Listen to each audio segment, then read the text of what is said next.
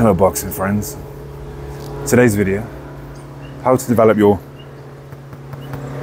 pad skills. First tip, get as fit and as strong as you can to keep up with the boxers. So use bits of kit like this to strengthen your hands because they take a lot of punishment. Your hands take a lot of punishment, your wrists, injuries for days. If you stay strong, or nearly as strong as the boxers, you're never gonna have an issue keeping up with them as well whilst you're on the pads. So the first tip is catching the shots. So slowly, Kiara, catch the shots. So if she hits it with one like this, watch. Yeah, she's gonna hit my shoulder back and I'm gonna end up with a shoulder injury. So learn to catch the shots, catch the shots, catch the shots.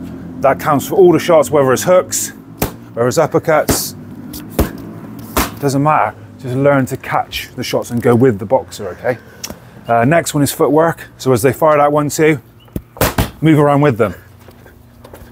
Yeah, move around, make it as realistic as possible. So hook, yeah, make that boxer work all the time, okay? So make it as realistic as you can. Make it like a fight. So say she throws a 1-2 at me, boom, she's got to come straight back out. And the next shot, don't script it. So 1-2 hook, 1-2 hook, move, throw jabs, jab, jab, jab, jab. I'm making a move from body shots, head. So 1-2 3, 3 again.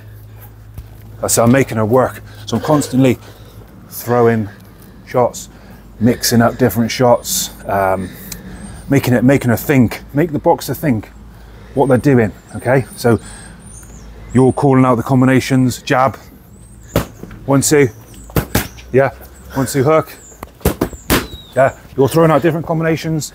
Just keep it as realistic and keep it like it is an actual fight, like a real fight.